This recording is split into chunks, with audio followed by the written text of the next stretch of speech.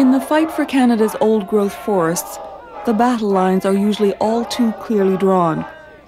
Loggers in the logging industry on one side, environmental protesters on the other. Except on this day, on a road leading to the Clayoquot Forest on Vancouver Island, a logger is arrested. 82-year-old Merve Wilkinson, who along with his wife Anne, is one of the last to hold the bridge. When we saw so many younger people being arrested, we decided that it was the time some of the older ones were arrested too. So we made the decision that it was just as good that day as any other. It was a spontaneous decision, but hardly a surprising one. Merve Wilkinson is a maverick within the forest industry of British Columbia, and he's been that way almost from the moment he began logging. His protest over clear-cutting has its roots in a forest called Wildwood, just over 100 kilometers from the much-disputed Clayoquot Sound.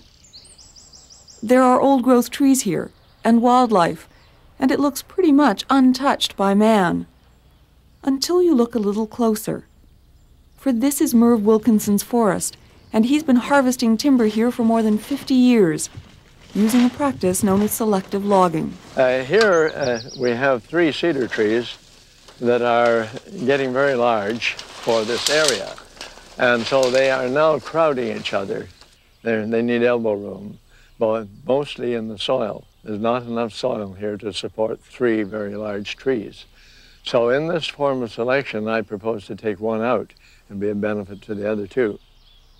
Selective logging means exactly what it says.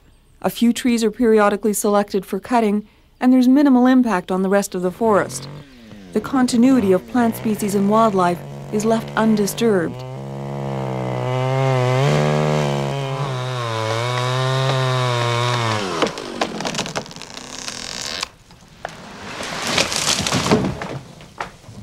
Clear-cutting also means exactly what it says.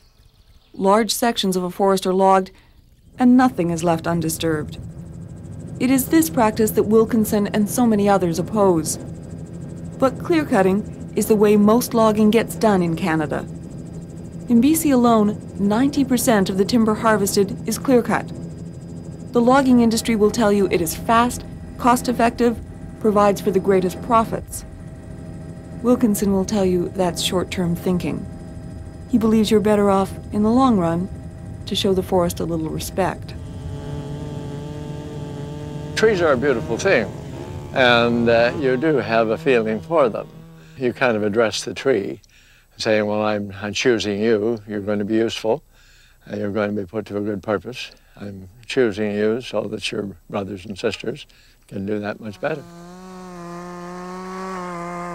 A logger, taking the time to talk to a tree, let alone the tree he's about to harvest, may seem outlandish and hopelessly outdated in a business where time is money.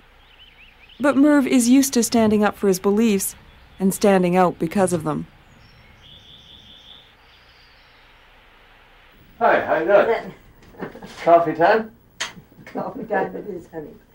His wife Anne shares his commitment, and she sees a parallel between Merve and the trees.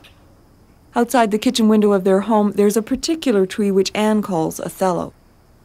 It's about 1,600 years old, and it's been struck by lightning recently. It has this wound all the way down it. And Merve says that because it didn't encircle the tree, it went straight down, it has a good chance to survive. And this tree is way above everything else. It stands head and shoulders above the other trees, as it were.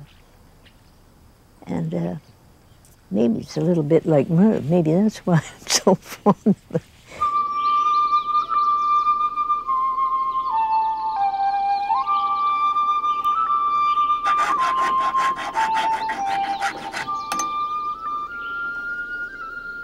When I started cutting in 1945, this was a stand of completely uncut timber.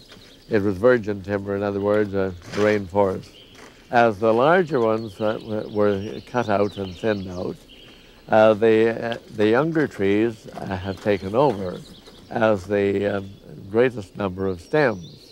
So there is a big difference in the size of stems, but not in the composition of the forest. It's almost vertical that way, but I've got a natural hang with a little bit of wedge. She'll work fine. Merve logs wildwood every 5 years. It's not a big lot, only 136 acres.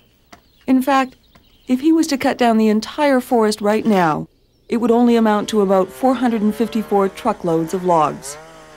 The surprise is that he's logged more than 454 truckloads over the last 50 years. But because he's done it selectively, the forest has a chance to recover. This photograph was taken of wildwood in 1939. Here's the same area, almost unchanged, today. For Merve, this is not just a matter of preservation. It's economic common sense. If you have a bank account and you only spend the interest on that bank account and never go above it, you're always going to have the principal. And it's the same in the forest. If you spend the interest, which is your annual growth rate, if you spend the interest, you always have the forest.